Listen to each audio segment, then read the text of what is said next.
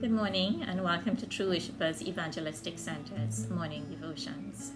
This morning I'll be sharing from Matthew 6 verse 33.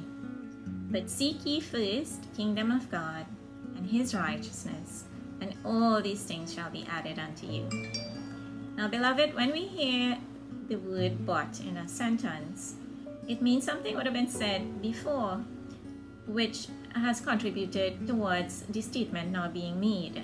So let us read from verse 25 to understand the context in which the statement was said, right? This particular verse. So I'm reading from the NKJV and you can follow along with me. Therefore I say to you, do not worry about your life, what you will eat or what you will drink, nor about your body, what you will put on.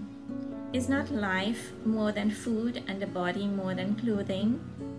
Look at the birds of the air, for they neither sow nor reap, nor gather into barns, yet your heavenly Father feeds them. Are you not of more value than they? Which of you, by worrying, can add 1 cubit to his stature? So why do you worry about clothing?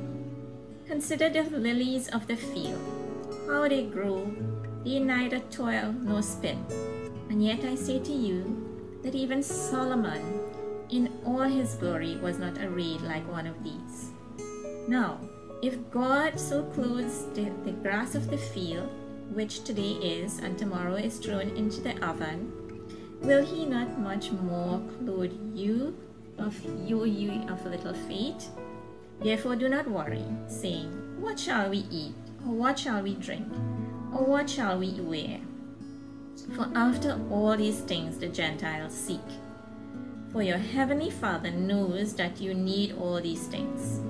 But seek ye first the kingdom of God and his righteousness, and all these things shall be added to you.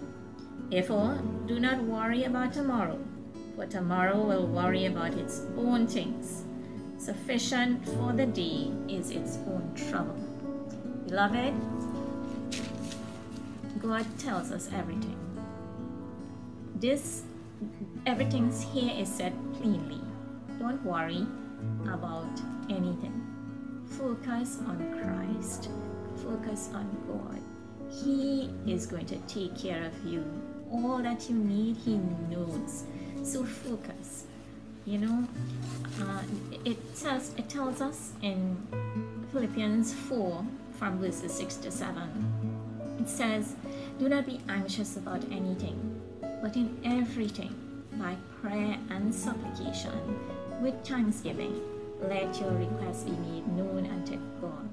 And the peace that passeth all understanding will guard your hearts and minds through Christ Jesus our Lord.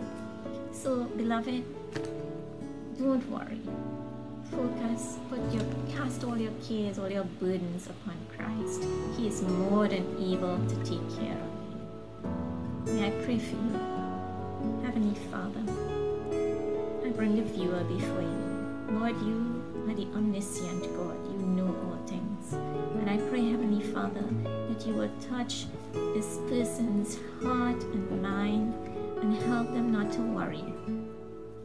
Help them to focus their attention more on you, to seek you first, that, Lord, all their cares will be taken care of. This I ask in no other name but the name of Jesus, with thanksgiving. Amen.